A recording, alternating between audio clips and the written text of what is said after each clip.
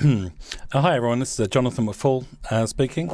Back to you again with CMI Effects for another training video, and this time it's on speed painting inside Photoshop. Okay, so why are we doing this? Well, Photoshop, I'm sure all of you know Photoshop already, but even if you don't, you should be able to follow on quite easily. But even if you do know Photoshop, and you know most people in VFX or games industry should know some Photoshop.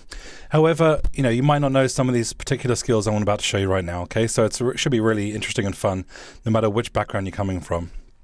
Okay, so what's the idea behind this training video? Well, first of all, along with trying to make this kind of nice painting I made a couple of days ago, so this is a speed, well, I call it like a speed painting concept art.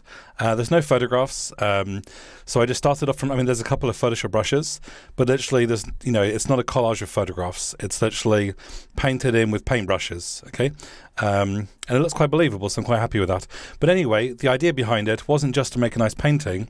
It was actually to set down a series of ground rules which you could follow, and if you follow those ground rules, then you should be able to make a nice painting yourself.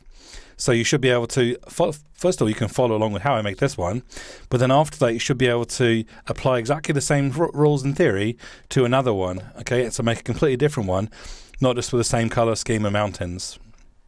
All right, so the idea was to come up with a simple set of rules and some guidelines to follow, and this should help you basically with the composition and the rule of thirds, for example, and the finite Binoche spiral, and then also some other rules, for example, to do with color, light, and perspective. So it was really like establishing not just the rules, like a simple set of rules for composition, but also like the steps, like what, how would you make this? And so, a couple of days ago I sat down and I thought, well, I kind of know how to do this, but what's the simplest straight line I could draw? What's the simplest steps I could make to make this? Like, can I do it in 5 steps? Probably not.